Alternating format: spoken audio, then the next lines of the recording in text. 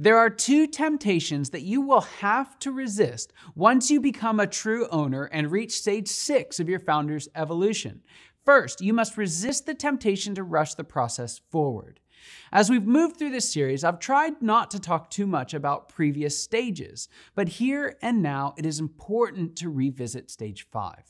Many founders I speak to in stage 5 are ready to get out. They can see the freedom of stage 6. They feel the pain and discomfort of learning the new skills needed to succeed in stage 5.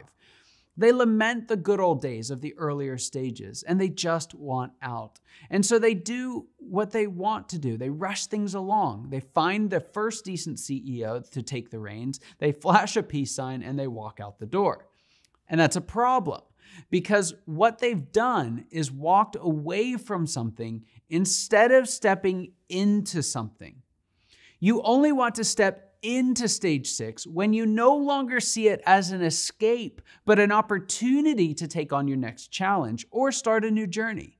And so before you ever find yourself in the position of asking, now what do I do?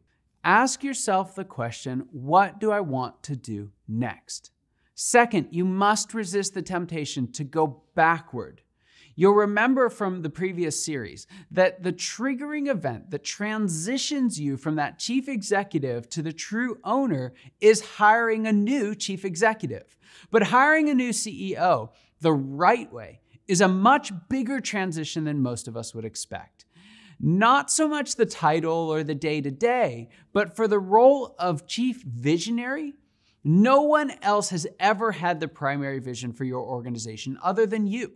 And once you hand that over, that level of leadership, you will typically feel a pretty large void. What do you do with your new ideas, your new innovations, and your new inspiration? Quickly, you will feel like a sponge that has more water in it than it knows what to do with.